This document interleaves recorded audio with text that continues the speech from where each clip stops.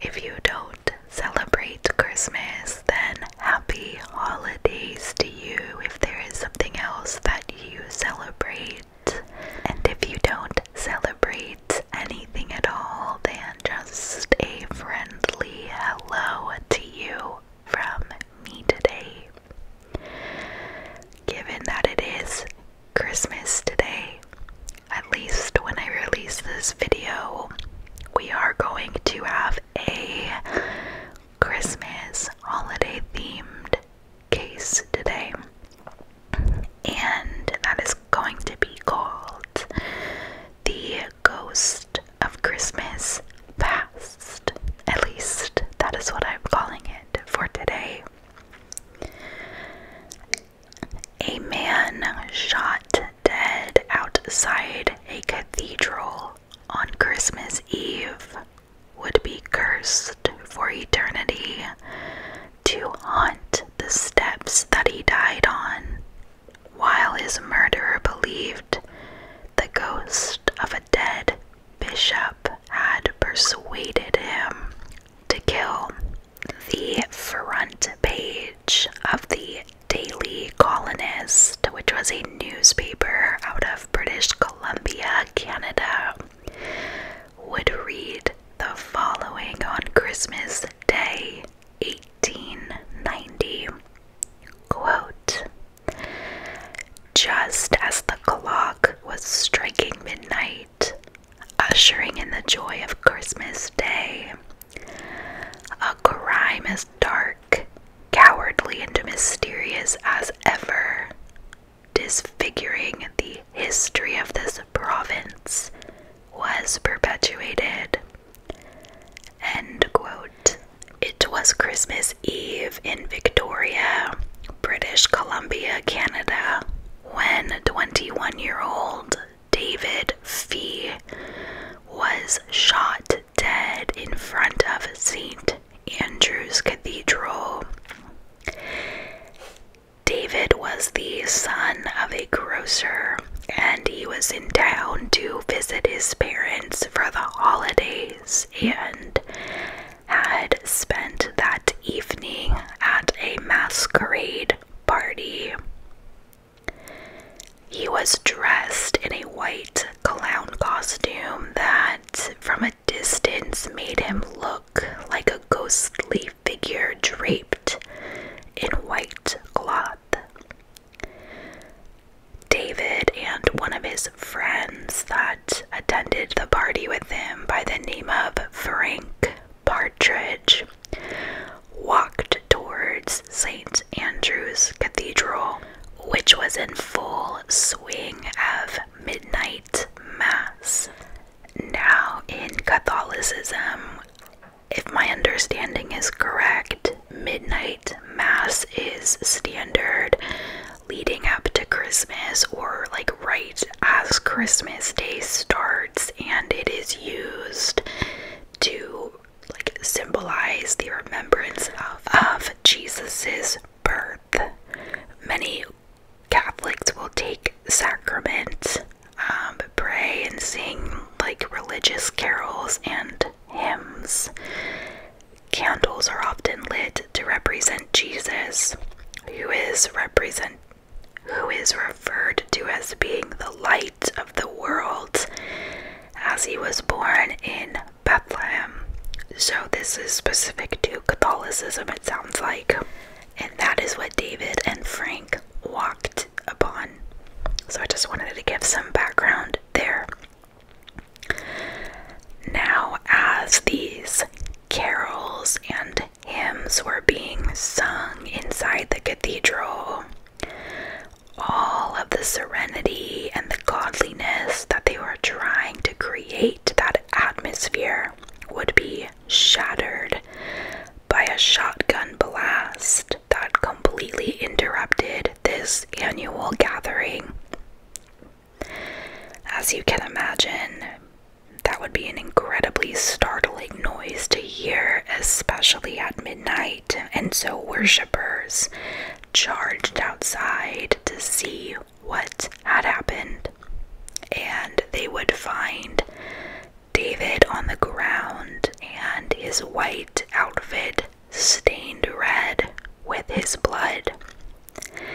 His friend Frank was found standing over him, calling for help, and the toy trumpet that David had been wearing around his neck was splattered red. In the shadows of the cathedral was the killer, an Irishman named Lawrence Whelan, who would claim many excuses for this murder, including that the devil himself had pulled the trigger. So let's talk a little bit about the backstory here. So St. Andrew's Cathedral had started its life as a small chapel, but in October of 1890, just 2 months before this shooting occurred, work began on the impressive Gothic structure that stands there today. The building was still under construction, however, when this midnight mass was being held. Now, despite this new project that was going on, this building, however, was said to be haunted. In 1886, Bishop Scaries was shot dead by an Irishman named Francis Fuller.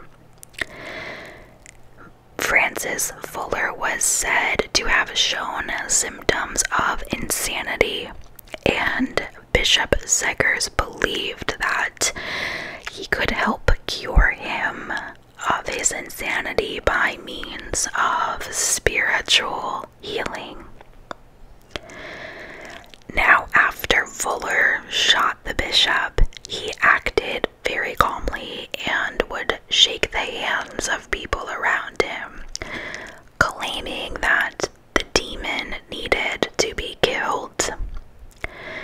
He would later be convicted of manslaughter, and as a compromise between guilty of murder, he would later be convicted of manslaughter as a compromise between guilty of murder and not guilty due to insanity. In 1888, the body of Bishop Scaries was brought to St. Andrew's Cathedral and was buried on site in the crypt. And ever since then, people have said that the ghost of the bishop has haunted the cathedral grounds. The ghost was so real to many people that Lawrence Whelan first claimed that he shot David Fee out of self-defense, believing him to be the ghost of the bishop appearing to people that night. Some of the worshippers attending midnight mass carried David's body back to the party he had come from, where he died of the massive wound in his chest. Whelan had left from the scene, but less than 2 hours later he would actually give himself up and turn himself in. A police officer who was on duty that night for Christmas was asleep at the city's police barracks when he was shaken awake by Whelan himself, who told him in no uncertain terms, quote, "I am the man that be a man that shot a man tonight," end quote. Whelan was arrested, and the murder weapon, which was a shotgun, was recovered from a yard of an abandoned house nearby. So Whelan would turn himself in, but what the police did not have was a motive for this Christmas murder.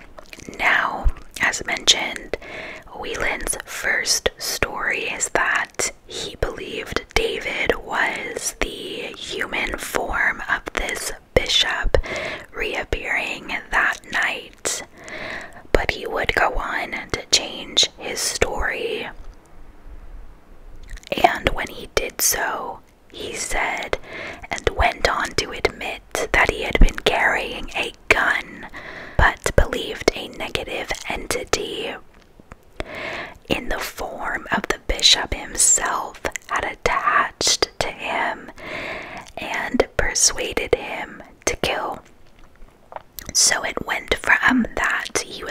actually seeing the bishop's ghostly form, transforming into a human, and then changed the story that the bishop had actually attached to himself, and that caused him to kill. So, two very different stories that he gives police.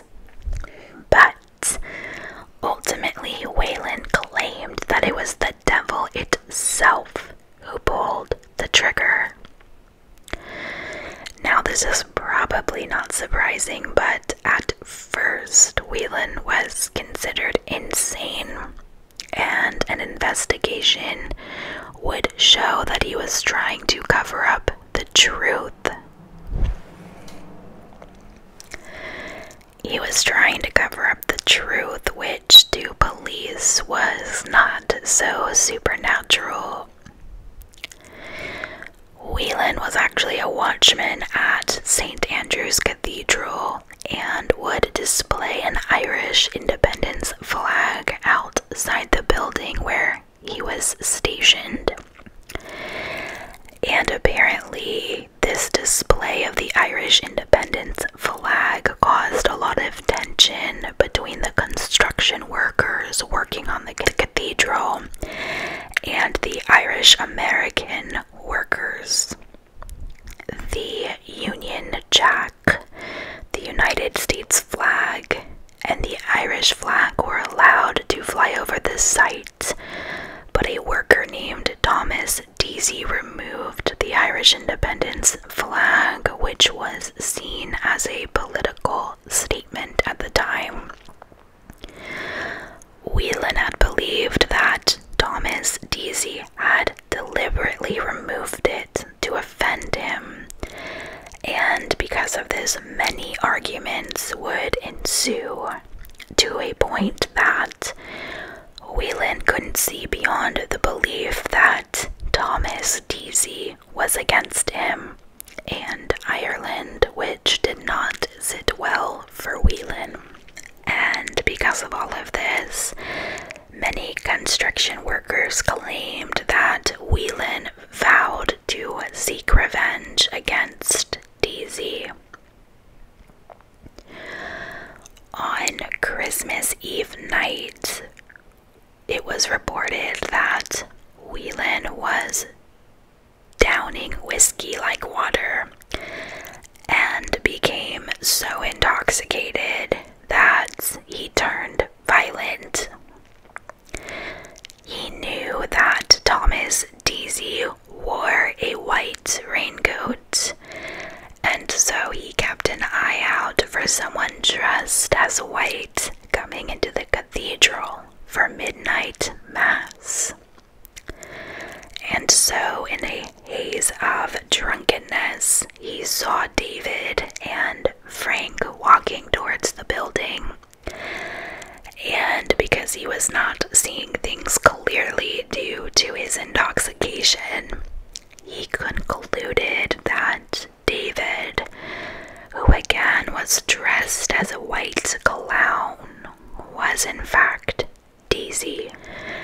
Frank would later tell police that Whelan walked out of the shadows and shouted, quote, "I challenge you," end quote.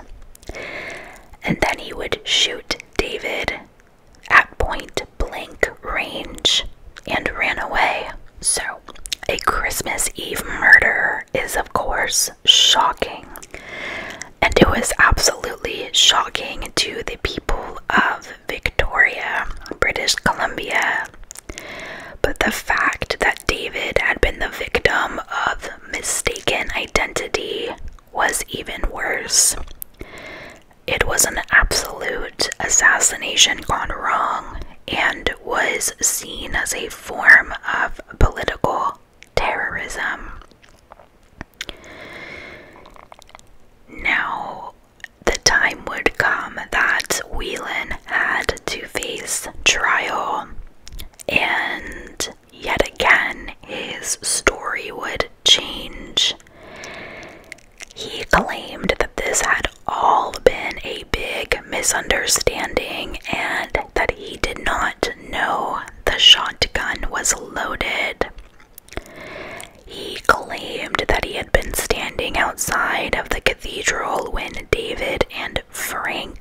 got into an argument with him. Whelan would claim that he demanded they show some respect for the cathedral, at which point David was supposed to have blown the toy trumpet in his face. And so this had angered Whelan, and so he slightly lifted his gun and fired, with no intention to fire it at David. But realizing what it is that he had actually done, he ran off. So that was the final story that he came up with, and in my personal opinion, that's a bunch of garbage. I don't think that that was the true story at all, especially because we have heard so many other stories from him. At the trial, the jury would ultimately decide that Whelan was a drunken man who had shot the man in error, and he was convicted of manslaughter. The judge handing down the sentence was known as the notorious hanging judge Matthew Begbie. This judge was known to pass down death sentences for crimes far less than that which Whelan had been convicted of. Judge Begbie told Whelan, quote, "I am as convinced that you stand there guilty of a willful murder, premeditated all along, as I am of my own existence." End quote. But due to the manslaughter charge, Whelan escaped the noose and was sentenced to a life sentence of penal servitude. Judge Begbie said, quote, "You shall go from here to be made miserable, to be a slave for the rest of your life." End quote. However, 10 years later, Whelan would be released by a more sympathetic judge at an appeal. And as for David, he was cursed to spend eternity as a ghostly attraction on many Victoria, British Columbia ghost tours. His blood-stained white clown outfit is said to haunt the steps of the cathedral to this day. So, that concludes our historical case of the ghost of Christmas past at St. Andrew's Cathedral. I personally think Whelan was just out of his mind, whether he was actually insane or really meant to murder the guy that he worked with at the construction site. Either way, out of your mind to commit a murder like that. Based off what I read, David Fee had been a model citizen. He was an active volunteer, a former firefighter, and a well-liked socialite. Everyone had a good word for David Fee. He had no debts, no jilted lovers, and no mortal enemies. And so it was really quite the loss for the community and his family, because it was really just a senseless murder. And just interesting about Bishop Scaries, the ghost story goes that his apparition is one of Vancouver Island's most terrifying tales. He is said to appear in full priest attire, gliding across the cathedral's floor from out of the shadows. Instead of a face or hair or flesh of any kind, the priest has a bare-boned, smiling skull set upon his shoulders, which has also given him the name of the Skull